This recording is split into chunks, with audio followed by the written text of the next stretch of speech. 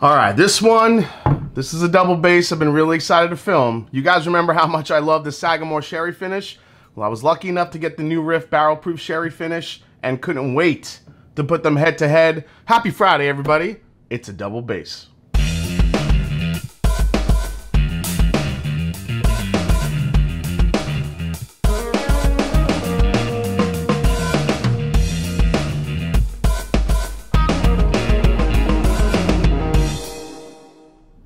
What's up, folks? I'm Jason C, and welcome back to the Mash and Drum. Like, subscribe, share, and welcome to today's double base. If you have any suggestions for some head-to-head matchups, leave them below in the comments. Always like hearing from you guys. Today's matchup includes some sherry finished ryes that have truly impressed so far, but we'll see what happens when they go head-to-head. So let's meet the competitors real quick. First is the new Reserve series from Sagamore Spirit. Their sherry finish rye whiskey takes their 4-year-old straight rye whiskey, which then spends an additional 18 months in 132-gallon PX sherry barrels. One of my favorite ryes this year. It's bottled at 106 proof and retails for about 75 bucks. In the other corner, its competition is the new Riff Malted Rye Whiskey finished in sherry casks, bottled at barrel strength without chill filtration and secondarily aged in Oloroso and Pedro Jimenez sherry casks. This released way back in May and has gotten nothing but high praise for those who were able to get a bottle. New Riff imported custom-made 53-gallon Spanish sherry casks and then filled them with their 5-year-old New Riff Malted Rye Whiskey. To be exact, 12 Oloroso and 3 Pedro Jimenez casks were filled with whiskey and then aged another full year before being blended and left to marinate for several months until they were bottled in spring of 2022. This is bottled straight from the barrel at 112.7 proof, and it retailed at the time when it was released for about $66. All right, guys, before we dive in, I have an exciting new sponsor here on the Mash and Drum with a deal all you whiskey lovers have to take advantage of. It's about that time. It's Original Grain. Original Grain. Very excited about this, guys. Mash and Drum's newest sponsor has been making watches from unique materials for almost a decade. It's a veteran and family-owned company started by two brothers in the Pacific Northwest that has built a reputation for designing iconic, handcrafted watches with unique materials that tell a story. This is my new favorite watch from them. I also have another one that I've worn in a lot of my videos before. Their Whiskey Barrel Age series is crafted with reclaimed American oak bourbon barrel wood. That's right. You can see the barrel wood in each detail of the watch. It's not overly heavy. The mix of wood and metal makes such an impression. It's beautifully crafted. I get compliments on it all the time.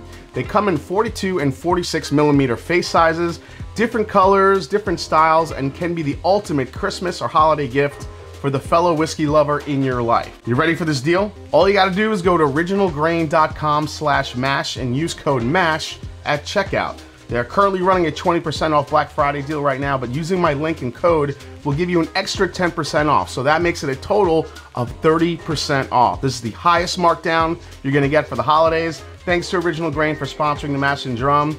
Now go shopping, get one of these. All right, guys, so we're back. So I used the black Glencairns because there is a color difference in these two, and I didn't really want to see that color to kind of clue me in on what was what. So I'm just gonna mix these around. And basically, we're just gonna go best 2 out of 3. If you could take 2 out of 3 in the categories of nose, palate, and finish, then you are the victor. So let's see what we got here. Boom, stopping right here. We're gonna go with the first glass on my left. Here we go. All right, so this has all the sherry influence going on here, guys. This is the raisin,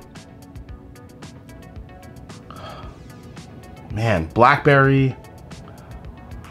The rye spice is definitely there. Remember, they are, you know, finished rye, so I think you're gonna get some of that rye spice here. Now, I'm wondering if I'll get more in one or the other, because I haven't put these directly head to head yet, so. Man, I'm getting like pecans and molasses. This one is very, very dark and very, very rich, but also very sweet. It's more on the sweet side. Let's go to this one.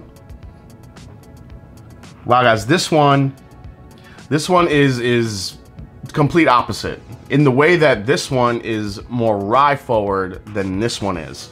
So this one has all those sherry notes, the dark sherry notes, and this one I'm smelling now just comes in with a bunch of rye spice. The sherry is there, but I think the rye is the forward component, whereas in the first glass, The sherry is the forward component. So this one comes off way more of a combination of orange peel and some strawberry. It's kind of like this mixed combination of both. It's very bright and sweet. A little bit of cotton candy here too. But I'm also picking up a little bit of a chocolate note here too, which is kind of nice. But this is more like a milk chocolate compared to this one, which was like a dark chocolate. All right, nose. Oh man. They both smell fantastic, but I think this one is more layered. There just has a lot more going on in the nose. It's chocolate. I'm getting the pecan. I'm getting like a little bit even of like a praline type note. Whereas this one, it's a little bit more rye forward. It's a little bit brighter, a little bit sweeter. And while I don't mind either of them, I like the layered flavors I'm getting from the glass one. So this one wins on nose. Let's go to palate, see what we get.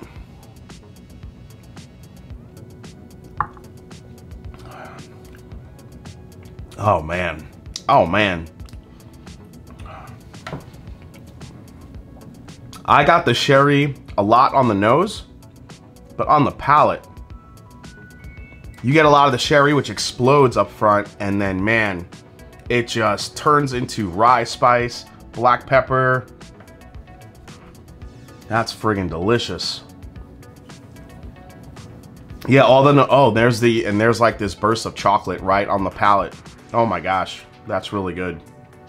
Chocolate, pecan, praline, and again, those dark, like the raisin. Yeah, chocolate covered raisins all day long.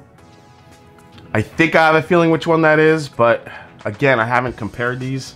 I don't remember. Let me see here.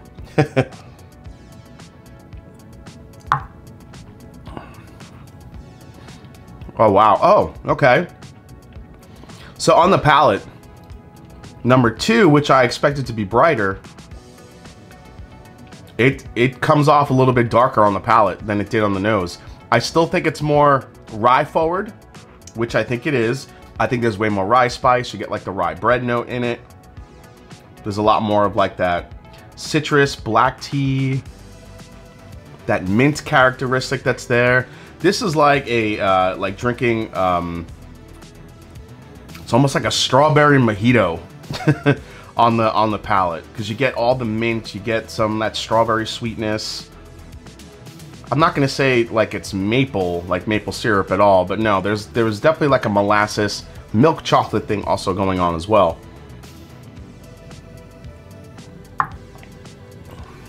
Oh, this is close. This is close. Remember, 2 out of 3 wins it, so this is big.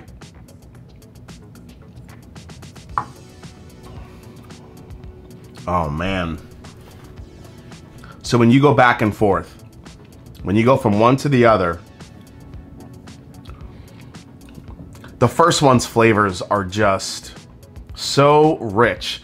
And you know what? One thing that kind of I haven't really talked about yet is the texture on the palate, the mouthfeel of it, how creamy it is. Number 1, I think, has that in spades over number 2. Number 2 has really delicious flavors, and it's got a great spice. It's got a great balance. I really thought it was going to be a lot brighter on the palate compared to that one, but this has some darkness as well. It's just a little bit more rye forward, but one just has such a depth of flavor, and the rye spice and the finish on this thing, ridiculous. Yeah, I'm gonna have to go to number 1 for the palate. Maybe the finish too, just as I'm just talking about it. I mean, I think number 1 has already taken it. It's won 2 out of 3.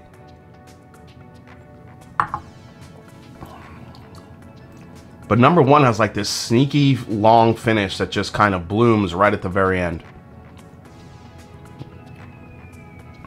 Let's go to number 2. Oh, the finish on 2 though.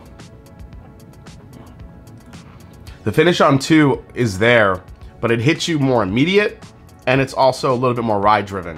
Whereas number 1, I think it comes on a little bit later, but then all those layers come in. The dark chocolate note I really get on the finish on number 1. So it's number 1. Number 1 with the, I mean, we're gonna say it's a clean sweep, but it was very close in each category. I think the one that only number 1 dominated in is nose. Number 1's nose is I liked a lot better than number 2. So, but palate and finish on both of them really close, which is good because whichever one wins, the new Riff is pretty hard to find, and the Sagamore is just coming out now. So, if either of them sound good to you, might be a little hard to find the new Riff, but at least you get the sherry cask from Sagamore. So let's see what won. Really? Okay. All right. Well, I'm kind of glad I just said what I said because the new Riff barrel proof sherry cask finish comes in with just a sweep. Holy hell. And then the Sagamore sherry, I mean, this is one of my favorite ryes of the year, but this one just made a play for one of my favorite ryes this year. First of all, overall, I'm a huge fan of the New Riff malted rye whiskeys. That's where New Riff shines. I mean, I am a fan of their bourbon, but I think what they do with rye whiskeys is incredible. And for Sagamore, you guys have heard me talk about Sagamore before. I still think they're kind of under the radar, but you guys have heard me say that before. Absolutely delicious stuff. This one is just starting to come out now, so if any of this sounds good to you, that Sagamore sherry finish rye is just starting to drop everywhere. So if you have Sagamore near you, or you could try to find it online, I would highly recommend that bottle. But this new Riff, unfortunately, this came out all the way back in May. I don't even know if any of these are around. But if anybody sees this just sitting around, because sometimes they pop back up, this is an immediate buy. Absolutely fantastic matchup. All right, guys. Well, thanks for watching this double bass episode as we put New Riff Sherry Cask versus Sagamore Sherry Cask, both finished ryes. Hope you enjoyed it. If you did, hit that subscribe button below. Please hit the like button. If you haven't yet, follow me on Instagram, follow me on Twitter. Let me know down in the comments if you've put these two together yet, or if you haven't found one of these, or if you were lucky enough to get the new Riff. Also, if you have any ideas for upcoming double bass episode, please put them down below. Yes, I know I'm gonna blend them. I know one of you out there just said, "Is he gonna blend them?" Yeah, I'm gonna blend them. I'm blending it right now. Here we go. All right. I don't know if this is gonna work.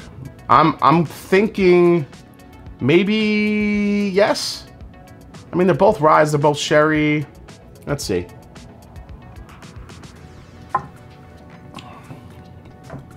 That did not work.